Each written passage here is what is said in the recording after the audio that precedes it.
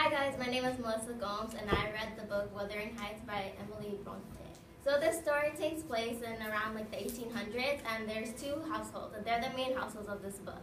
So you have Thrushcross Grange, which is like the more proper household, and then you have Wuthering Heights, which is like creepy, ugly. Like I would personally never want to even sleep in that house for a single day because it's just not good.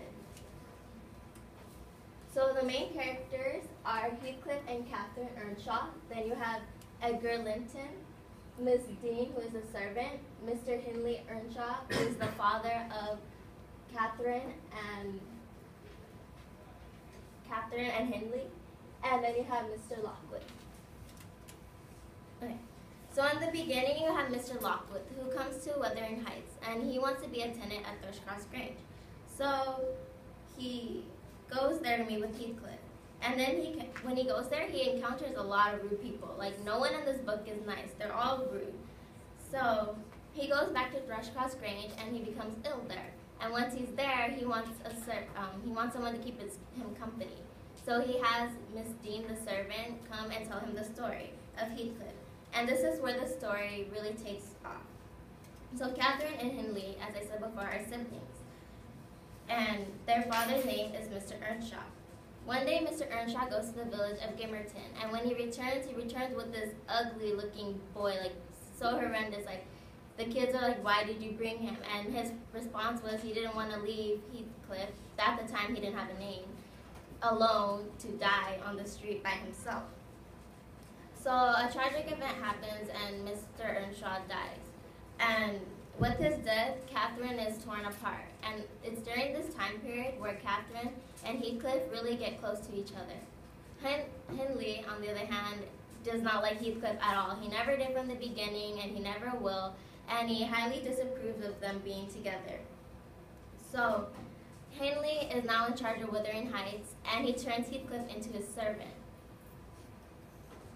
One day, Heathcliff and Catherine, they like to go on these excursions. So they go through the moors, and they decide that they're going to torment two children. So right now we're at Wuthering Heights. So at the Thrushcross Grange, you have the Linton family, and they have their two children, Isabella and Edgar. And they decide to torment them, but then they get caught, and then as they're leaving, Catherine gets injured, and she's forced to stay at the manor.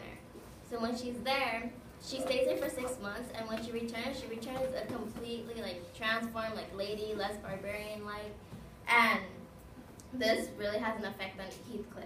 So now she becomes really close with the Linton children, and eventually she starts to not fall in love, but she marries Edgar Linton, and this angers Heathcliff dearly because they are still madly in love, but she chose him for the most arbitrary reason ever. It's not even sensible why she chose him, but she does.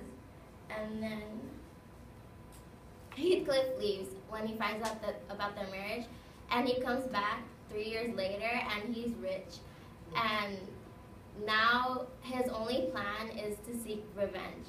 So that's mainly the rest of the book, is how he's going to enact his revenge. I would recommend this book because it's very interesting and it's a twisted love story. The motives for why certain characters do what they do is completely crazy, and it's aggravating in the beginning especially.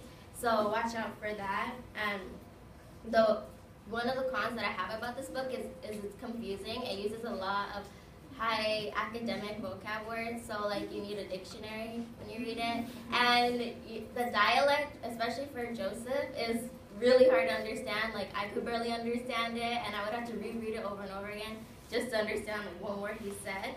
And it does take a while to get into, probably the 4th or 5th chapters when it starts to get interesting. But the part I like most about the book is how it connects. There's a lot of parallelism, and there's an important event that happens in the beginning, and you don't think that it's important until the very end of the book, and it ties it all together. And it was just really interesting. It takes a long time to read, so it's not a quick read and an easy read, but it's a good read.